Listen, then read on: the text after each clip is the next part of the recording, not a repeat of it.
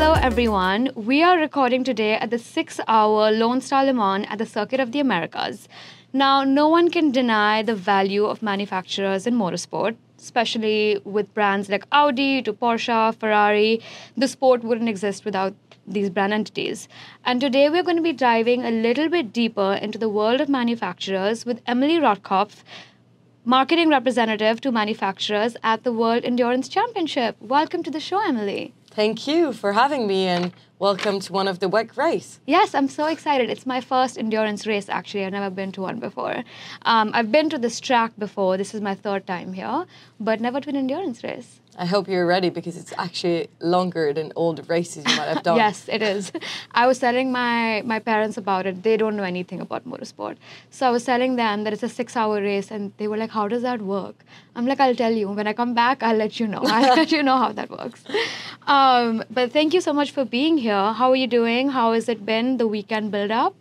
Honestly, it's been great. Like, the weather is good. It's a bit too hot, but we're in America, the American style. Yeah. Let's see about it. As you know, we have, like, 2 big American brands. So I think they're super happy that we're coming back to that racetrack. Yeah. Kota is also so famous as a track. So let's see about it. And for now, everything is running pretty smoothly. So yeah, absolutely love it. I know it's been 4 years, so very exciting. So obviously, while I was doing research for this episode, I looked a little bit into your past experience. And you're basically a sports badass. You worked in football, basketball, and now you're in motorsport. So what made you come to motorsport? And what do you think is unique about working in motorsport? Yeah, that is true. Basically, I grew up with sports in my entire family because my dad has been working into that industry since I'm young. So he always took me like to football matches, basketball matches, and even to sports, a lot of sports, even like extreme sports. It's a bit more niche. And in the end, during COVID, I also started to dig a bit more into motorsport. And I was just like, oh, this is actually interesting. It's so different because it's not only about the person. It's about a brand, it's about a strategy, it's about technology, it's about traveling a lot, and it's a mix of like having people working together and achieving something as a team and not only one person achieving everything. And like you need to find the right balance between the technology, your strategy, the team you're having, the drivers, and bringing all of that into together. That's how you win a race. And if you don't have all those green lights at the same time, you might end up like crash, lose, or even like something can also turn It's dangerous. Yeah, super bad. So I think that's the entire like family spirit that I love. And especially in the WEC, like it's a big family. Like everyone is super close to one another.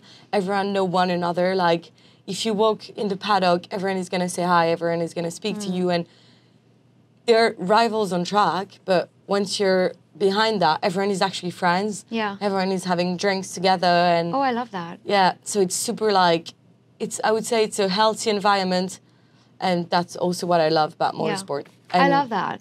Yeah. I think motorsport is so much more intense than people realize. When I started watching motorsport, I have a very cliche story, Netflix, Drive to Survive, Formula One, and now here I am. But I don't think I really realized how physical the sport actually is. It's mentally taxing, physically taxing, but not just like you were saying for the drivers, but also the team. The teams are traveling so much, that also adds so much pressure. And then, of course, there is this rivalry, but I love what you said, that there is a lot of camaraderie within all the teams. I also think, I don't know if this is unique to WEC or not, I've been to a few other series, and I definitely think that, I mean, I've been here now only for a few hours, but I can already kind of sense a sense of what you were saying, like a family spirit and very welcoming compared to other sports that I've been to. That's also what we're trying to keep at the WEC, as like, you know, the organization that organizing the event. We're a small company, a small French company based in Paris, and we're not trying to extend our company to like a big industry where we end up being like 300 people and no one knows who we are. Yeah. We're actually like 30 coming to all the races. So we know everyone knows who we are. They come to the office and it's actually like even easier for the team. They're not afraid like to call us or send us a WhatsApp if they have any request, and that's how we want to keep it, as a big family traveling all the world together. I love that. I think that's just such a nice environment to work in, especially because you're working, more than a regular person works. It's not a 9-to-5 job. Yeah. You're working like 16, 18 hours a day sometimes. So coming specifically to WEC, now obviously it's no secret that WEC has many manufacturers. There's Alpine now, Lexus, Ford, Ferrari, all the big names.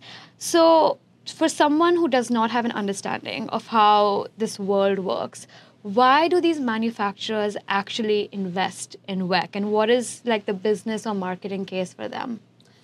I would say that is a very broad question. And as I was telling you earlier, we're actually launching a new series called Meet the Legends that is going to be out in November on our YouTube and as well on our dedicated website. So we dig into each brand and we try to understand why they decided to come back to the WEC precisely. So I cannot give you an answer that is correct for all of them. Because if you have a discussion with each one of them, they're going to give you a different answer. So, interesting. For example, I would say that Ferrari, it's like in their DNA. Yes. They're like racers. They love building cars. They also have an history with Le Mans. It's starting like ages ago. So their interest by coming back to the WEC, it's more to like test, have like performance, endurance, and like to also bring that into their racing DNA and to be present on a lot of different motorsport because they do Competizione GT, Formula One, WEC. So for them, I would say it's more like they need to be in a world championship because it's their DNA. There's this thing they always say that like all the other teams, all the other manufacturers, they race to sell cars, but Ferrari sells cars to race. Exactly. Which I think is so interesting. Yeah. Because, for example, I was having a chat with them and like their cars, they're ordered for the next 5 years. So they don't need to come on track and have new clients and get their brands implement in new market. That's not what they're there. But if you take, for example, another example as Peugeot, which is like a French brand, even though they're present worldwide, they're also here because they want to develop a technology in their racing car. And after that, they want to use that technology to put in their series car. And so they can sell a car that is affordable, and that they can last for a long time because they manage to endure during the race for 6, 8, or 24 hours. So true. And their objective by the end of that is to sell car and to come to a new market and to basically have a return on investment.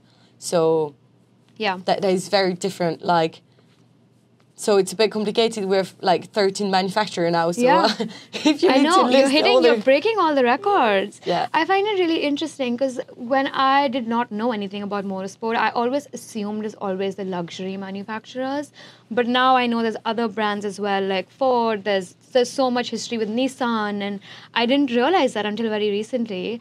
That it's not just about the luxury car manufacturer, it's about all of them. And to your point, they all have different reasons of why they want to be in this space. But at the end of the day, there is a very real business or marketing case for them. So like you were saying, WEC has broken so many records now in the number of manufacturers, especially with the introduction of hypercar. So I would love to know a little bit more about, was this decision intentional to bring more manufacturers in, or is there something the sport is doing actively to bring more manufacturers in? So I would say that once they decided to change their regulation in 2021, they were also facing an issue because like for the manufacturer to enter actually a world championship, there's actually a lot of money that needs to be invested. Right. So they decided to create a new category where the manufacturer can actually enter 2 different championships, because the cars that are developed to participate into the WEC, they can also race into IMSA. Right. So basically they bring regulation that were much more easier for them to compete. And it was also great because as the regulation were a bit less complicated, the manufacturer could express their DNA into their racing car. If you go out in the paddock and if you look at all the cars, they all have their specific DNA inside of the car. Like Peugeot is having a special one, and actually they like created their hypercar based on one of their series car. Oh wow! So that's based on them. Like it's really really different. Cadillac has a sound that no one else have. Like it's the American spirit coming to the track that is so bold and so unique. And so like each of them with that new regulation were able to like develop themselves without breaking their strategy and their DNA. Yeah. So that's one of the reasons. Yeah. But also at the WEC, we try like to keep the number of races affordable for everyone. So like all the manufacturer can actually join without investing, for example, the money that Formula One requests. Yeah. Okay. So we only have 8 races, and we also travel also for sustainability reason from race to race with boat freight instead of air freight. Oh, I didn't know that. Yeah, which keep the cost so low because like one of the main costs when you're racing, of course, there's developing the car, but also you have the freight that is so expensive, and like using the sea instead of the air is much more affordable for them. So interesting. Yeah. Oh wow. Does it not take obviously a lot longer then though to carry freight from one place to the other? So how do manufacturers plan? So I mean, I guess there's a lot more gap though in the races, so it is easier to plan ahead. And that's so interesting. They have like 2 sets of freight as like for other races. For Formula One, they have 4 or 5 traveling around the world. But with 2 sets, if you like organize it well, you can just have it from one race to another. Obviously, on some races, it's mandatory to use air freight, but the cost is much, much more affordable. For example, Lexus is coming with to the WEC, and it was, for them, it was already a big investment, but it was also much more affordable. That's why they were able to come back in the championship, and that's why we have such a big numbers. And we have 13 because we can't have more garages. Yeah. So that was going to be a question I was going to ask you. It was like, now the manufacturers are increasing. Does that mean it puts more pressure on WEC to build more garages and bring, more logistics for them? In the end, we're not really the one deciding because there are the tracks building garages. Yeah. And in some track, it's just not feasible to have. And now we already have like 38 cars. So at some point, if you're accepting more manufacturer, it means more cars, and we just can't afford to have them because we don't have space anymore. Yeah. So that's so interesting. So if WEC, obviously is more affordable, more accessible for manufacturers, do you think it creates a better case for them to invest in a WEC rather than like an F1? Like just in terms of getting a return on their investment, a return of whatever they're looking for? I think it would depend. It's also going to be on a case-by-case basis because it's also going to depend on your result on track. Because if you're not performing, at the end, the people are going to leave. Yeah. Even though the marketing case can be a great one. Because in the end, everyone is there to win.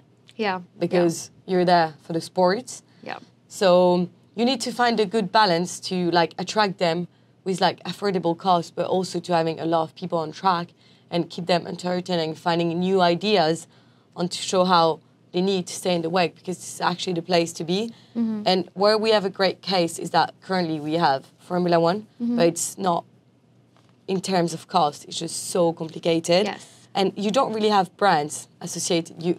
Of course, you have Mercedes and Ferrari, but all the others, they're not really like big brands represented in the championship. And like because it's not competitive. So when anybody thinks of Formula One, you think of like McLaren, Mercedes, Ferrari, Red Bull.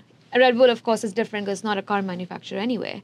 So you're right. Like I think it's a harder case for someone like a new entity to enter Formula One because you won't be competitive most likely when you enter the space. And you also need a first investment that is 10, 20, 30 times higher, which like obviously for the brands, now that we're getting a lot of like awareness and notoriety around the world, they're like also discussing that. And also one of the main thing is that the cars they are creating as well, the hypercar, in the end, they can also replicate that for a series car and actually sell it.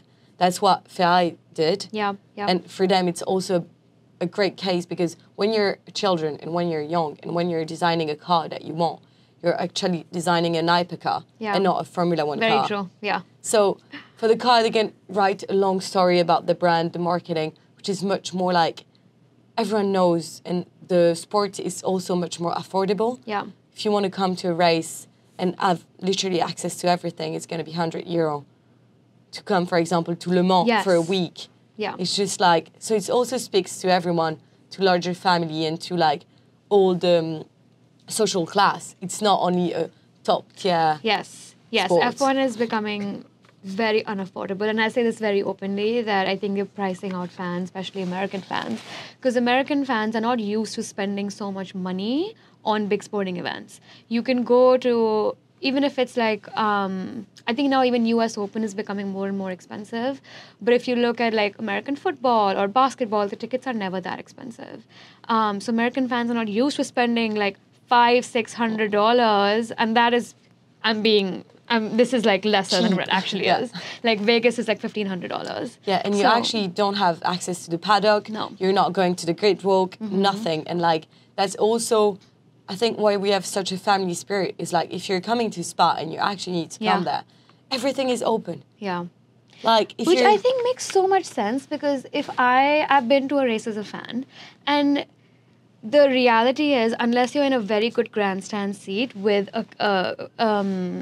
like a camera or TV in front of you, you can't really keep up with the race. So I love that all other series, like even Formula E does this really well, that they actually have a very open paddock setup, and you can actually see what's going on. Because otherwise, I'd rather sit on my couch and watch a race, because then I can actually see what's going on, and it's a lot easier.